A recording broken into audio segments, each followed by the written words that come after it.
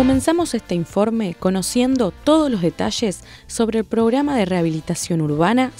Renueva, que otorga préstamos, subsidios y asesoramiento técnico para la refacción de viviendas. Este programa es desarrollado por el Ministerio de Vivienda, Ordenamiento Territorial y Medio Ambiente conjuntamente con la Intendencia de Canelones. Justamente, de alguna manera, lo que hace es tomar como propio la necesidad de la mejora en alguna de las viviendas que apunten a mejorar la calidad de vida de los vecinos a partir de la mejora de sus viviendas, básicamente en cocinas, baños, en alguna otra cuestión de mejora, de impermeabilizaciones,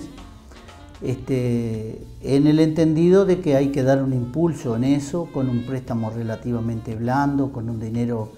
que es importante conforme a los ingresos de la familia y que nosotros pensamos que es un salto cualitativo y que es una muy buena cosa y una prestación de repente no tradicional de los agentes territoriales, en este caso los municipios, pero que es importante atenderla más allá de otras cosas que los municipios siempre van a estar llamados a hacer. Nosotros la delimitación de nuestro lugar se hizo recorriendo todo Sauce, se hizo con concejales y gente de la Secretaría de acá, concejales de las dos bancadas, y así vimos que el lugar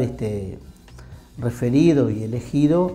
era la avenida Artigas en sus dos aceras, desde la calle Presa, es decir, pasando el puente de la ruta 67, la cuadra siguiente,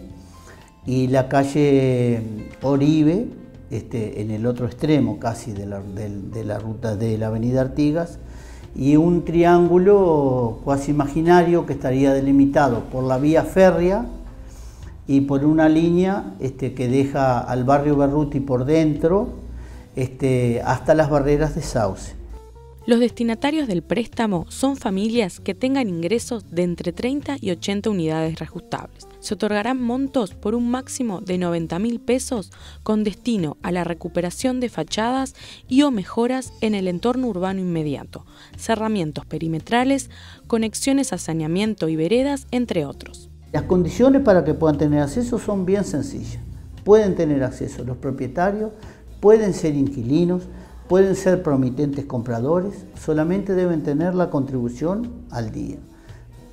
O inclusive sin tenerla al día, se puede venir y en el mismo momento en el que se presenta para integrarse al plan de mejora de la vivienda, se puede ahí mismo hacer un convenio y con el pago de la primera cuota ya quedarían incorporados a la preselección. La documentación es la fotocopia de la cédula de identidad de todas las personas que aporten ingresos al hogar,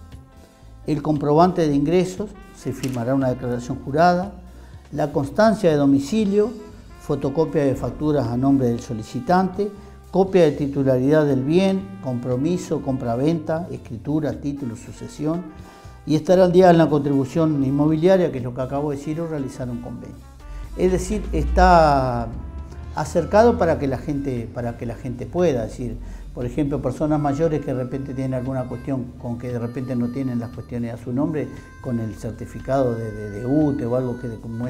viven ahí, pueden ellos pueden anotarse. Las inscripciones se realizan hasta el viernes 13 de octubre de 8 a 12 horas en la oficina del municipio de Sauce.